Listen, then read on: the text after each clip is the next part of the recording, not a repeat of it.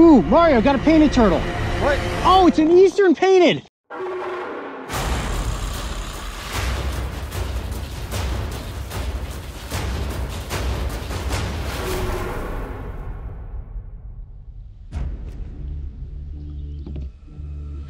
For over 200 million years, a reptile known as the turtle has been inhabiting the wetlands of our planet.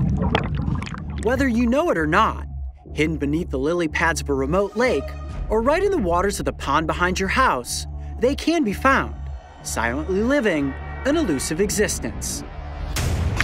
My favorite species is the common snapping turtle, prehistoric in design and armed with a powerful bite and razor-sharp claws. This is not an example of a turtle you should ever try to interact with. However, there are a number of species that are completely harmless, safe to encounter, and even handle if you are quick enough to catch one.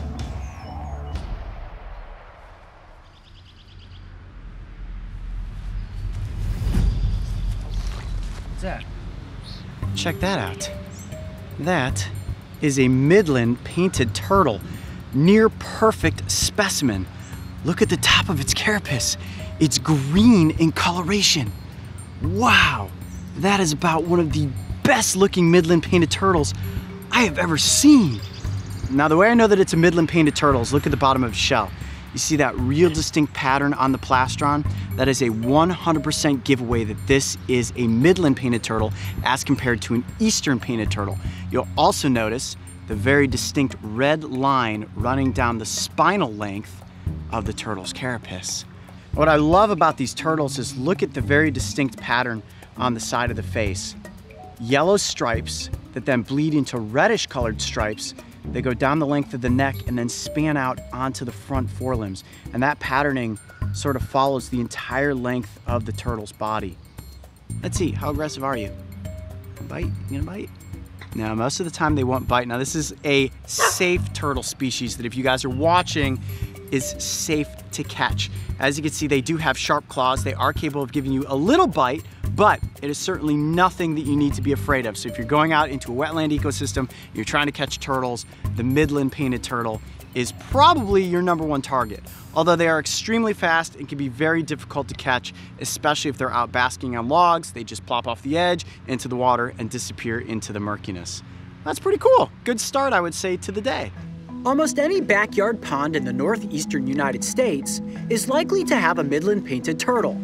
These reptiles are incredibly common, and if you know where to look, there's a good chance you will spot one. With that said, catching its nearly identical cousin, the Eastern painted turtle, is a bit more challenging, as in my opinion, they tend to be found in bodies of water that have less human encroachment. Ooh, Mario, got a painted turtle. What? Oh, it's an Eastern painted turtle. Wow. Yes! Nice. Check this out. Okay, so we managed to show you guys the Midland painted turtle, which in my opinion is probably the most common painted turtle species that we have here in Ohio, but this is an Eastern painted turtle. Now, the way that I can tell the difference is the Easterns are a little bit smaller, and look at the carapace. You'll notice there is no distinct line running down the spinal column, which of course is inside the carapace, and then the plastron is completely dark in coloration. Now remember, the Midland painted turtle had a very distinct oval design on the bottom of its plastron, but the Midland painted turtle does not. And this is also a male, and the way I can tell is he has very long front claws. Check out those claws. Perfect for digging through the environment.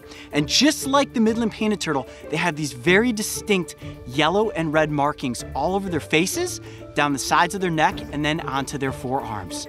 And that's where they got the name painted turtle. I know, you just want to go back off into the wild. Now, you know that tucking into your shell is the way to stay safe from predators. And you may be asking yourself, what would eat a turtle like this adorable little reptile? Well, actually, the painted turtle can oftentimes fall victim to predators such as raccoons, fox, and sometimes mink, which, as we know, are an aquatic member of the weasel family. Now, like the Midland painted turtle, the eastern painted turtle also is an opportunistic predator. They will feast on small little tadpoles, little invertebrates that you'll find in the water, and occasionally even baby snakes. Look at you. I just saw something moving through the lily pads. For a second, I was like, wait a second, it's a turtle. Just naturally had to grab it, and lo and behold, it is the eastern. Wow. Actually, I've not caught an eastern painted turtle in a number of years. Midland painted turtles are much more common than eastern painted turtles, so finding one of these guys truly is a gem. Hi buddy, how are you? Now, we've caught a lot of snapping turtles, and I always have to tell you guys, do not try to catch snapping turtles. But if you go into a wetland environment and you are fast enough to catch the painted turtle, this is certainly a species that is completely safe to handle. Just make sure you always place it right back where you found it. Well, this was pretty cool, getting to show you guys a comparison between the Midland and the eastern painted turtle. I'm Coyote Peterson. Be brave. Stay wild.